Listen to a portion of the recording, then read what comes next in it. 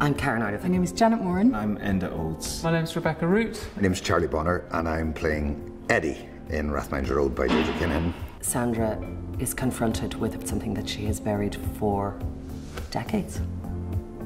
A coincidence occurs which puts somebody who is at the centre of a very, very distressing, violent act 25 years ago turns up in the living room of the person upon whom it was perpetrated.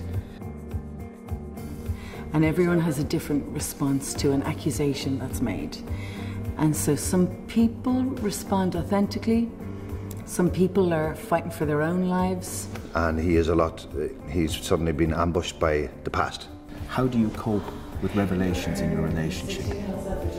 All of these people, all of their feelings, all of their lives, all of their futures and all of their pasts hinge on this one moment of recognition.